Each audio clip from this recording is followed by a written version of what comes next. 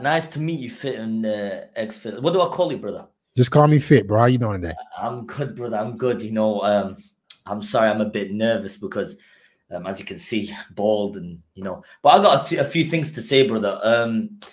I don't know. Is there anything like before I say anything? Is there stuff that I shouldn't be saying? No cursing or nothing like that. Try to limit the cursing because Yes, this is YouTube. Absolutely. So, how do I say this? It's kind of long story. You want long or short, bro? What's going on? Tell me the preface. Like, what happened? Okay, so I'm gonna start off like this. I'm 5'4". I'm not even joking. If you want me to stand up, I'm bald. You know what I'm saying, bro? Mm-hmm. I got one nostril, bro. Can't even breathe through it. I lack a lot of confidence, bro. And it's been a long time since I've had a girlfriend. It's been like 2 years, 3 years actually. And I don't know what to do with my life, bro. I got a terrible past. Terrible past. It's on the internet, bro, and it's hard to escape from it. You know what I'm saying, bro? Okay. So let's start with what the thing. Let's start with what we can control. You being 5'4", you can't control. I know, bro. You being bald. Let me see the back of your hair. Okay, you being bald and having the rest of your hair sit there is something you can't control. So step number one, let's shave that off. Right. If you're gonna be bald. Don't look like a grandpa. Right. All right. I get that. Can you afford a hair transplant? I mean, I'm going Turkey to get my nose done, bro, because that shit long. Look at that shit, bro. Mm-hmm. That shit. I mean, excuse me. I'm so sorry. That thing is long. Okay. I didn't tell you something like, and I swear my whole family, I'm not joking. I'm from Iraq. My background's Iraqi. So my mom and dad are cousins. So I feel like that's what, and I'm not even trolling, bro. I'm literally being serious. My parents are cousins. So I think that's why my whole genetics is like this. So there's nothing to escape from that. But for me, it's like confidence. But the thing that's blocking me is like, when I look at myself in the mirror, it's just too hard, you know? And then when I tell them, I can't lie from my past, bro. So I'll give you a little short-down. I was a big time Twitch streamer, one of the biggest Twitch. I think you see me before. Nah, but I see people in the comments mentioning it. So go ahead. Okay, that's kind of embarrassing. So I was a big time Twitch streamer. I used to have like 500,000 followers. I went through a phase of addiction, bro, and started stealing money from my viewers and stuff just to feed my gambling addiction. Not saying I'm an angel, but this was like 2 years. Today's actually the 2-year anniversary of my me getting caught. So anyway, lost all my internet friends, remained keeping most of my friends in the real life world. And yeah, man, it's just like if I meet someone, I have to let them know about my past, you know? So what can I do? I mean, I know you might look at me and be like, damn, this guy, this bitter, like, it's not really good, but I don't know what to do, bro. Okay, so have you come to the terms and right your wrongs from the what you did wrong to people? I don't know how you could say that. I mean, I won't say that because there were 2 big streamers that paid off the people that I did bad to. Well, I stole. I'm just going to say it 100%. I'm not proud of it. I'm just saying it. So why didn't you pay them back? Why was there somebody else that paid them?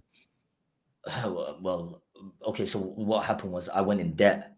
I was in debt of minus 300,000. Lost my streaming career, and 300,000 they covered it off. They paid it off. You know, so I found a normal job. I started doing a normal job. I worked at an airport as a security, and I did message him. I was like, "Hey, I can start like paying you guys monthly and stuff." But yeah, they were like, "So have you ever given an apology?" Because this is the thing about social media, right?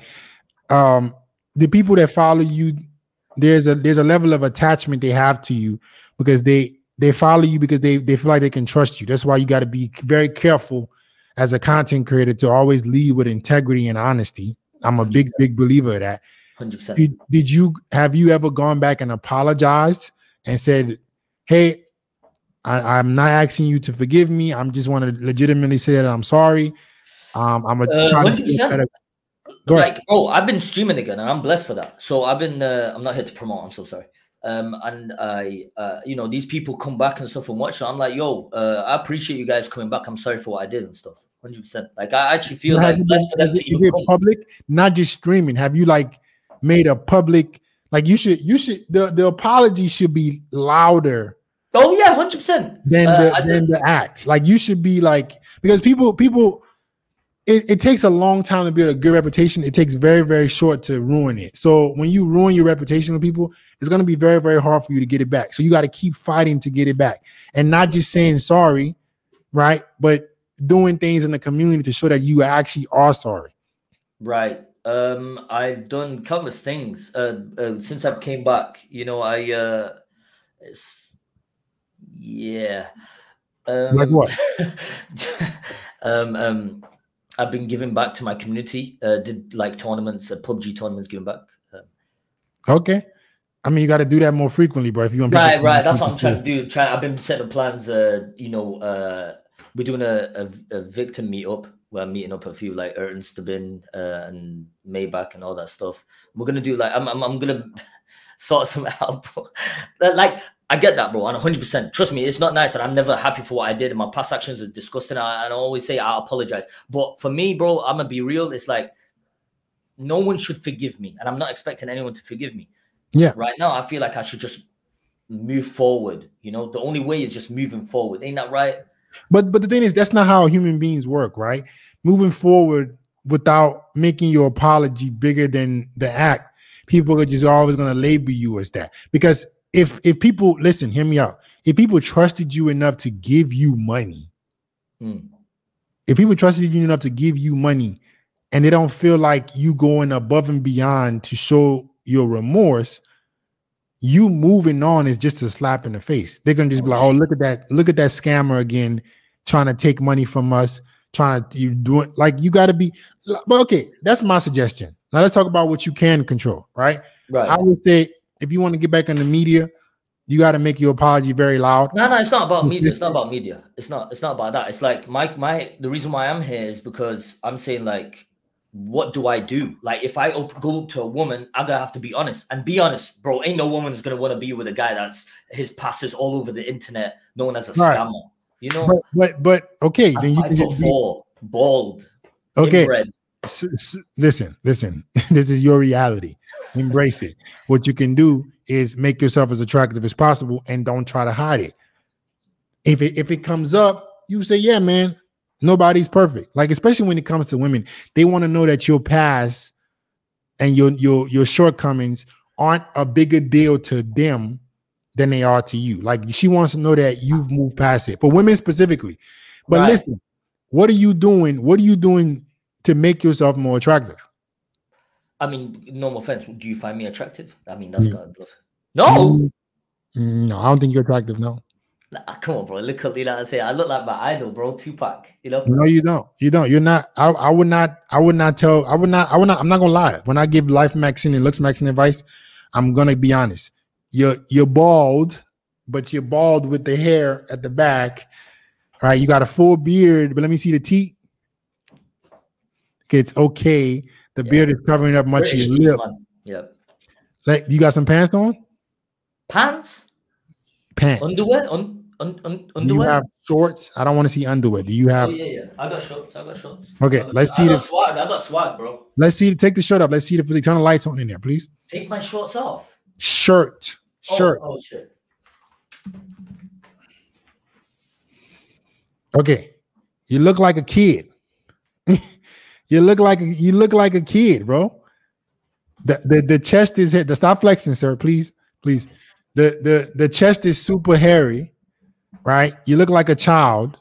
You said sorry, no offense. How does that make any sense? I've got chest hair. How does that make me look like a child? No. I'm saying your body looks like you look like a child. Like you're already short and you're skinny, like smallish frame. The hair does not make you look like a child. That's not what I said. Don't put words in my mouth, please. Okay, I said you're hairy. You should shave the hair so your body can. You tell me to shave my hair, my chest hair. Yes, so you can look more attractive. Hell no, bro. Then don't.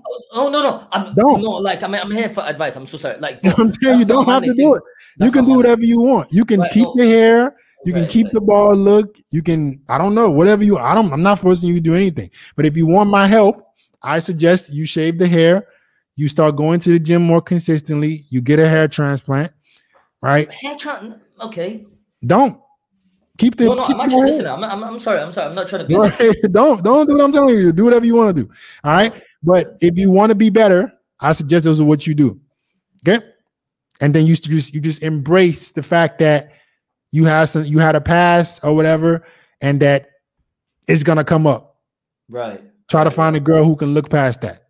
Okay, man. It's basically you saying like just confidence, but not just confidence. Be a better version of you now. Be the best version that you can be of yourself now by getting in better shape, taking care of your looks, and if it comes up, you're honest about it, and then you look for a girl who can look past it.